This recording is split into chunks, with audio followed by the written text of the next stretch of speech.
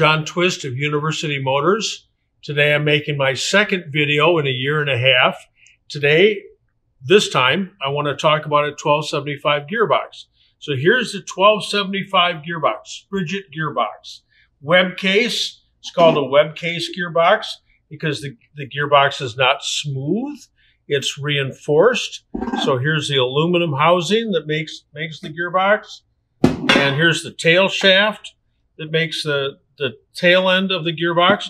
There is no rear bearing. The drive shaft fits right inside here and rides on a copper bushing. So here we got the remote control.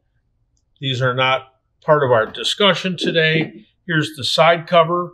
Inside the side cover, you take your electric pen and you write today's date, whatever date you're rebuilding it. Maybe a note, maybe a political note. I love to write notes on the inside. I've done so many gearboxes for so long that I've taken gearboxes apart that I wrote notes in like 30 years before. Is that cool or what? Now we're down to the gear set.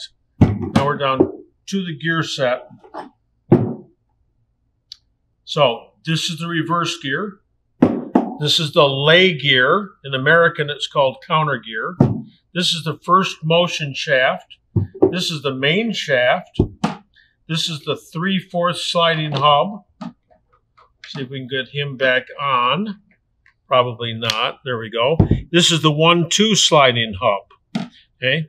So when your foot's off the clutch, the first motion shaft is turning.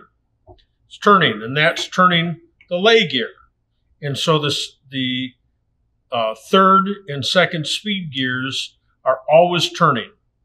Always turning. If the clutch is out and this is turning, this set of gears is turning because it's part of this. The lay gear is turning, and the third speed gear and the second speed gear are turning. Now the reason we took this one apart is because the synchro rings, here's all the viscera. Look at here, all this cool stuff, huh? All this junk, nasty, oozy. So anyway, the reason that we took this apart is because the synchro rings here, there's no gap. There's no gap between the synchro ring and the face. There's no gap here at all. Therefore, when this gets pushed onto here, this cone and this cone do not interfere. It just slips. Now here are some better synchro rings. I'll put that on, and you can see that there's just a little bit of a gap there. Okay, we'd like to have about 60 thousandths of a gap.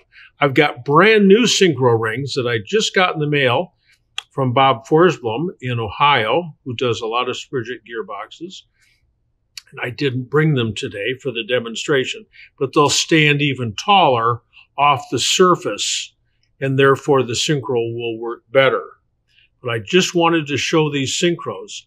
So you're after a clearance underneath here, you can get your feeler gauges out and measure it. It should be 60 thousandths. And when it gets down to 0, then there's no synchronizing that can possibly happen. And this is just going face up here. So this is just a quick description of the synchro rings and the 1275 gearbox. Make sure when you're putting it back together that you've got plenty of distance between the face and the synchro ring, because once it's all together and all the way back in the car, if there's a problem, it all has to come back out again. So that's my little quick comments about the 1275 gearbox. Along as we're talking about tricks, down inside here, let me find something I can point with. Here's my pencil. Down inside here is a pin. It looks like a ball bearing, but it's really a pin. And when you start to slide this into first gear, that pin pops out just a little bit and gets caught in the main shaft right down in here, and it keeps this guy from slipping up and wearing out the second gear synchro when you're in first gear. When you're assembling this hub, you have to make absolutely certain that the gap, which is right here, see there's a gap. All this looks the same, but there's a gap right here. That gap has to align with that pin. That pin just fell out. If I'd wanted it to fall out, it wouldn't have. I don't know if I can pick it up with my short fingernails or not. Anyway, there's the pin.